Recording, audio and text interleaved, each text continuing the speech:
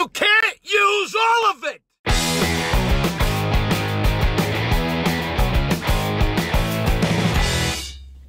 Hey, what do you hear? What do you say? My Facebook, YouTube, Twitter, Instagram, Google+, your sister's ass, the Pony Express. A very ticked off Vic here. You know what ticks me off? Products that are made so that you can't use all of it. Now, follow me on this. I'm not talking about things like potato chips, as an example, where we all know the bag is enormous. It's like a giant sack, and then you open it up, and it was all full of air, and the chip level fills up less than half the bag. Why the hell do they do that? Just make the bag smaller, cut down on the bag materials, and be kind to the environment. But of course, they won't do that. They lure you in to buy a giant bag of chips because you think you're getting the duffel bag full of chips.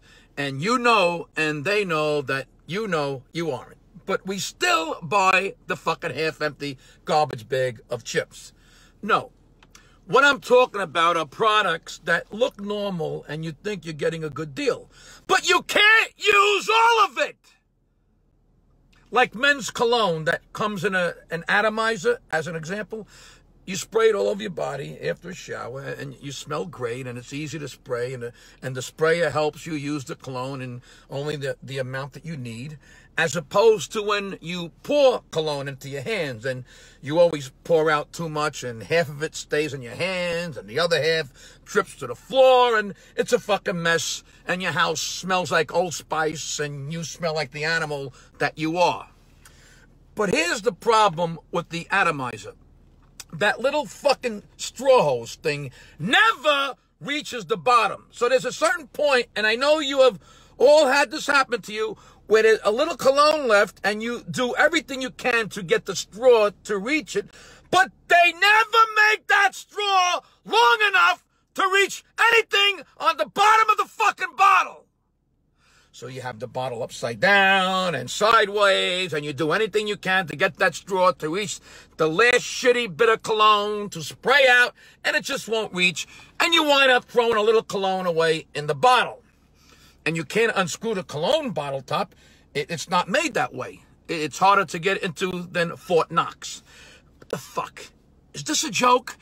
Did the research scientists who invented this straw thing in the cologne bring in testers after giving them a bottle with only that little bit left, and then watch them behind a two-way mirror and laugh while watching these idiots try to spray out the last little bit of cologne? I bought 12 ounces of cologne. I don't want to use 11.8 ounces. I want all the cologne. All right, here's another one, but it's the complete opposite. You buy a big bottle of mouthwash, and it's full up to the top of the bottle neck, and you think, wow, they did not cheap out on this product. Look how much mouthwash there is. They filled it right up to the top, but they make that damn bottle out of thin and soft plastic. So now every time you get a new bottle of mouthwash, you open up the top and pick it up and squeeze the bottle, and all that fucking mouthwash comes out on the top. It goes all over your hand and wrist and spills on the floor, on the counter, every time. And you remind yourself, damn it, I have to remember not to hold the new bottle so tight, and you still do it every time. Why can't they make the mouthwash bottles of thicker plastic so this doesn't happen? Toothpaste. We have all had the traditional tube of toothpaste that you can squeeze. At a certain point, you have to start rolling up the back end to push the wasted toothpaste to the top so you can try to use all of the toothpaste in the tube. But then they started making the beautiful toothpaste containers that have a big wide flap on the top, and you could stand it straight up, upside down, and it looks all pretty and doesn't look like a dead, shriveled up tube of toothpaste on your bathroom counter. But the problem is, toothpaste is thick and doesn't keep moving down because of gravity. And of course, those bottles are made so thick you can't squeeze the toothpaste down like you did with a tube of toothpaste. So you just know you're throwing out all the toothpaste stuck on the sides of the bottom of the container. What are you going to do? I'm not going to cut the fucking thing open to get the unused toothpaste. I'm not cheap. I'm not animale.